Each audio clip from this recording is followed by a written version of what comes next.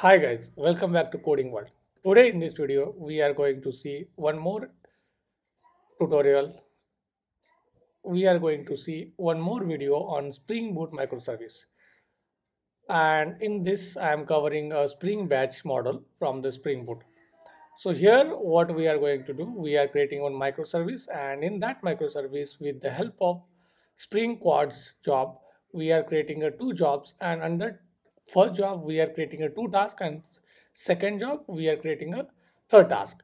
So and we are scheduling that jobs on a specific time, and those will run in the same interval. So this is my project. In this project, I have configured this project from our Spring Boot initializer and imported into my IntelliJ. So I will show you what are the dependencies I have imported in my project. So first, I have imported the Quartz, then I have imported a batch and then web. And to store all job related data, we are storing into in memory. For that purpose, I have created the H2 database, and Lambbook is for the boiler code, or the boilerplate code. Yeah. So and these like I have my application.property file. In that, I have disabled the batch at the starting, so it should not pick by the system and start. We have triggers which will trigger our job, and second one is to for show our h2 console, and for that we have added the Spring Boot h2 console enabled. So right now currently I have my Spring Boot application. So what we are going to do, we are creating a two jobs, and each jobs will be having a task, and two for every task we will be having a steps, and that steps assigned to the task, and the task is assigned to the our job. So first let's create a first two jobs, and for those two jobs we have to create first tasks. So all I'm creating a package task, and in that I'm creating task one. So to create task we have to implement tasklet interface from Spring Boot. So it has a methods, execute method, that we have to implement. So dot finished. So this is a simple task which I am printing here. System dot log out println, and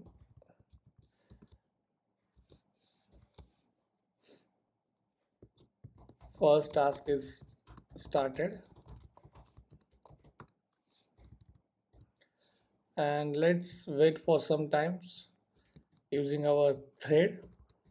You can do anything in this block, like reading the files from any for particular folders and putting that data into the database, but that I'm going to show you in next video. So here we are going to show end, task is end, and we will pause this with a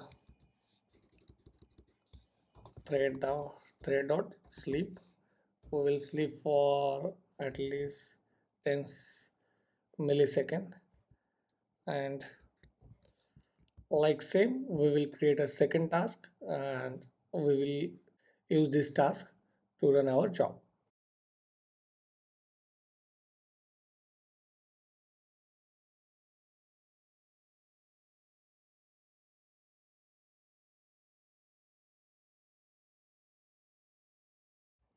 Okay, so in this way we have completed our first task and second task. Now let's configure our main properties for our jobs, which are the job details, and then we are creating the triggers for each job, and all those details and triggers we will register with our job scheduler, which is our main class, which will hold all information about the job, and all your life cycle will be controlled from the job controller. So our next job is to create a quad job,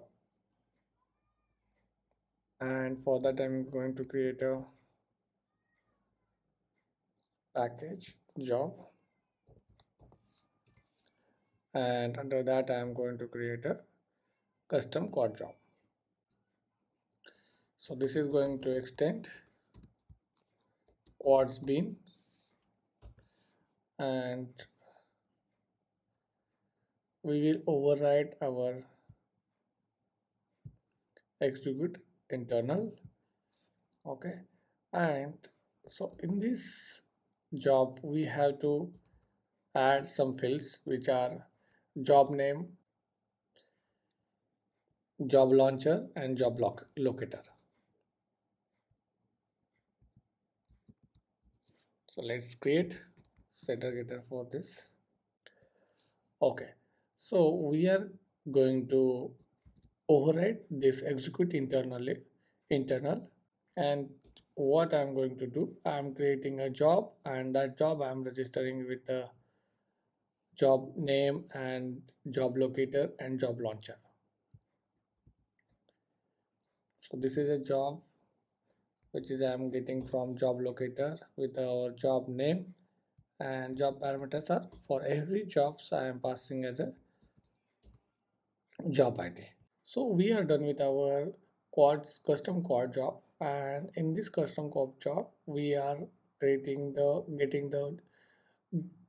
job from our job locator, and we are going to create a job locator and mm, job launcher beans in next class. And before that I am telling you to register your job with the job name, job launcher, and job locator. So let's create our job runner. So package config. In this config I am going to create initial config related to the job runner and job launcher.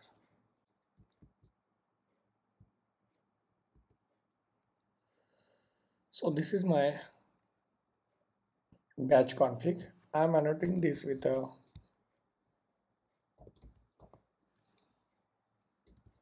enable batch processing, and this is my configuration, so I am adding as a configuration also. And in this what we are going to do, we are going to create our step 1, step 2 by adding our tasks. So I have created a batch config, and in that batch config I have added a job builder and step builder factory. So we are going to create our steps using our tasks. So this is my first step 1, where I'm getting the step 1 and task 1. So these are the names which we are giving for our steps 2 and task second. Then I am going to create a job which will be executing our step 1, step 2. As per I show in our diagram, first job we are going to run with a 2 step.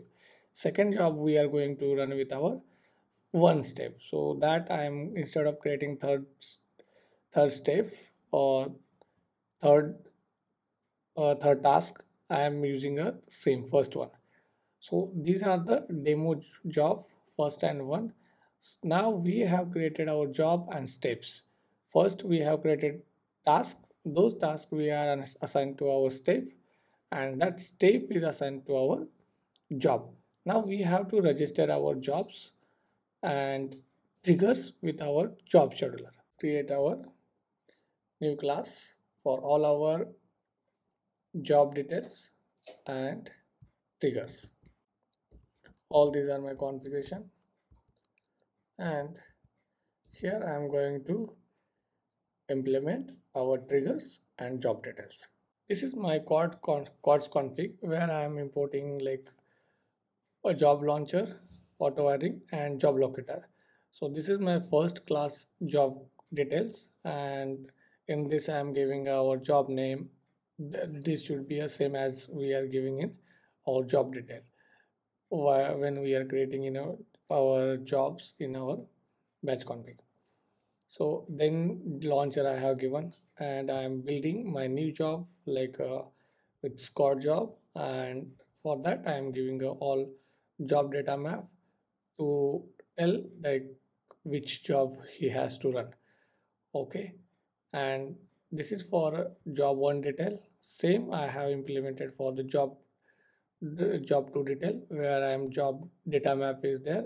I am giving job name, job launcher, job locator, and squad job. So I'm going to create a job of custom code job, and all these are we are storing durable, means it will not run for one only once, it will run every time whenever the system is up. And I'm creating a triggers, like for every job we have to define a triggers which will triggers our job on that specific time. So here I am defining it as a simple schedule which will triggers after 10 second every 10 millisecond. Here it is in seconds, so every 10 second, and it will repeat forever. So now this schedule I am giving to our trigger builder, and that trigger builder, like this is a main part. So where we are creating a new trigger and we are giving a job 1 detail, and this is a name for that. This is the scheduler, and we are creating our trigger, first trigger. So same like our trigger 2, which will repeat after 20 seconds. Now we have to register all these jobs detail and trigger with our scheduler bean, and that we are going to import it, that we are going to create using a bean. So I have created our new scheduler bean, and in scheduler bean we are giving our all triggers and our quartz properties and our job details. These three are the important things which we have to register with our scheduler bean.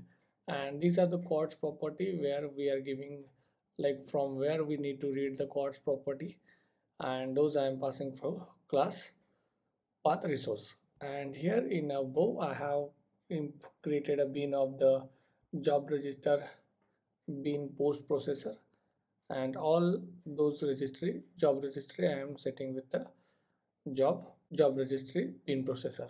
Okay, now we are ready with our all first Spring Boot quad job microservice, and we are going to try with running it. So let's run it. Yes, we are implemented it successfully. It's started running. For every task is started, first task is started, second first task is end, and first task is end. And this is because we are using a step 1 in a 2 jobs, and those are running after a 20 second and 10 second respectively. Now it will keep running. First task is started, ended, second task is ended, start. So we have successfully implemented our job scheduler job using our quads, and it will keep running forever unless and until you are stopping your microservice. I have pushed all this code to our GitHub repository and attached the same link into our video description. If you like this video and Spring Batch tutorial, please subscribe my channel, and if you want videos on some other topics, please do write in comment. Thank you and happy coding.